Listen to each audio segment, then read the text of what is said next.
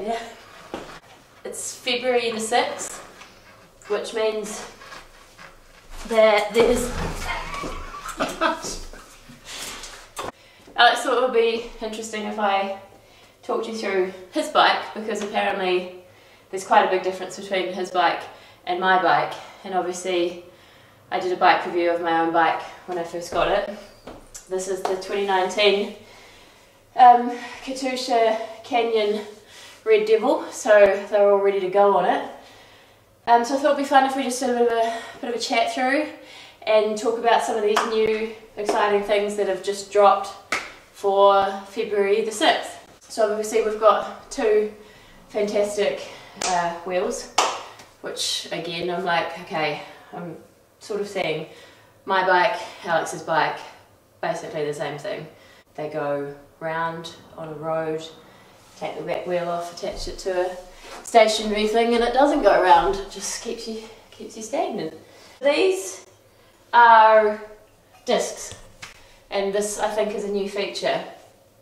Discs are great because if you get angry in a race or whatever, you can just pull them off and use them like frisbees to slice and dice your enemies. So they're pretty cool, they're new. We have here the power stick. So this is actually quite an interesting stick, slightly different to mine, whereby the power outputs that are going through Alex's legs as he's making circular motions are all measured through this, which I like to sort of call like the vein to the brain. So all of that information gets passed through, and then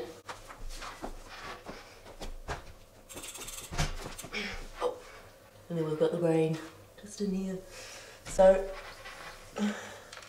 this is like its own little human. So this bad boy just measures everything. It's almost like an electronic tag, but everything in these veins to the brain sends a message to, well, you know, usually there's something clipped on here and that tells you everything that you need to know with all the numbers, all the jazzy figures. So, you know, anytime he comes home and he's like, look at the numbers, look at my watt outage and my, you know, my cadences, and I'm like, yeah, that's great, there's a lot of numbers on that screen, but they all come from that brain. Now, I was taught that this is actually called the cassette, which is ridiculous because it looks nothing like a cassette. I would put it more as a CD player or a stack of CDs or the Metal Mountain. Now, this has got more gears than mine, so we've got 8, 9, 10, 11, maybe 12. But again, a serious flaw in this wizardry piece of machinery. How do you know what gear you're in? Look, it's just, there's nothing. It's all covered up. So when you're out there clicking through, how do you know which gear you're in?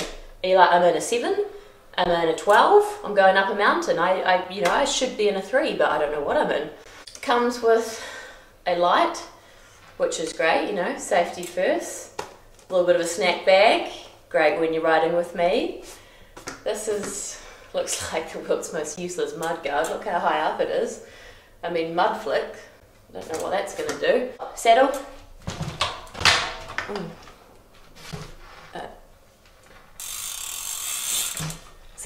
Saddle.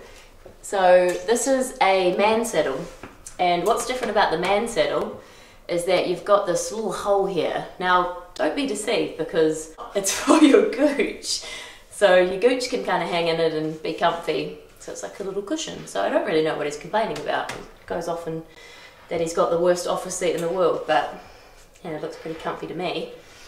So there's all sorts. Oh, again, another useless mud guard. I mean, I don't know what that's protecting. Wouldn't this bar protect you if there's going to be mud coming up here? Also,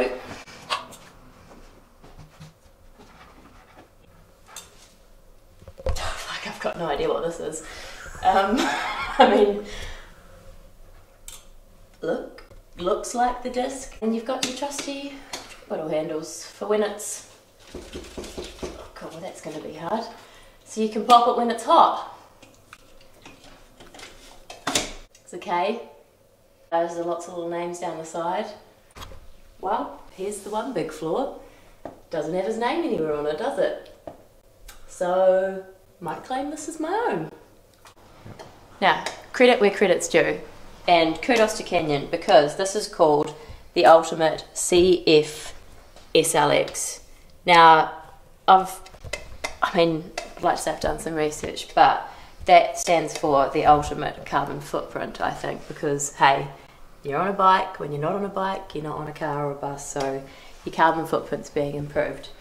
And finally, one of the last things that I thought would be a huge difference between my bike and this bike is normally when Alex is riding, he's all about what I like to call the praying position. He's on his elbows and he's in pain, but normally he's got these little comfort sticks.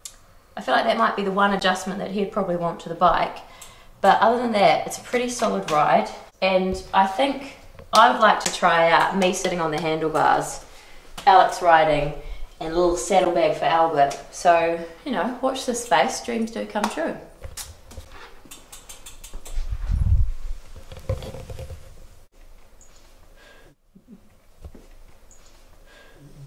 You're such a good bike rider.